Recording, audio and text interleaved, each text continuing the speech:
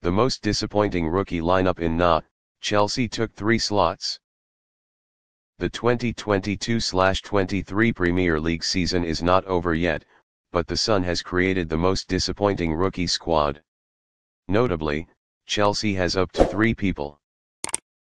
Calvin Phillips and Marc Cucurella are 2 of the most failed transfers in the Premier League since the summer.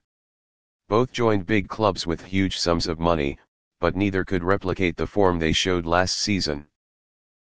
And they are not the only stars in trouble, with £60m worth Richarlison also falling short of the form he showed at Everton for Tottenham. Like Cucurella, Raheem Sterling also had difficulty adjusting to life at Chelsea, despite the fact that the Blues as a whole were underwhelming. They have dropped to 9th in the Premier League. Billy Gilmour left Stamford Bridge for Brighton but was unable to leave his mark at the club in high form. But not only did the domestic exchange contracts fail, but the rookies from other places also have those who have not proven their worth. Manchester United's purchase of Antony is the best example of that. The Brazilian has only scored 3 goals and provided no assists despite arriving for £85 million. West Ham defender Thilo Kehrer also did not perform well in East London. He made a mistake that resulted in a penalty on his debut and an own goal against rivals Spurs.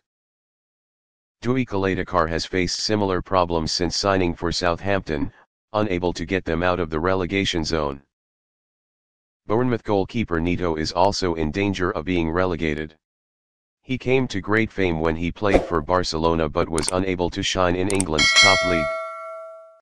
Kalaitakar's new teammate Joe Aribo also has great expectations after he helped Rangers reach the Europa League final last season. But this player has yet to show his true quality and the Saints need him to shine quickly if they are to succeed in relegation.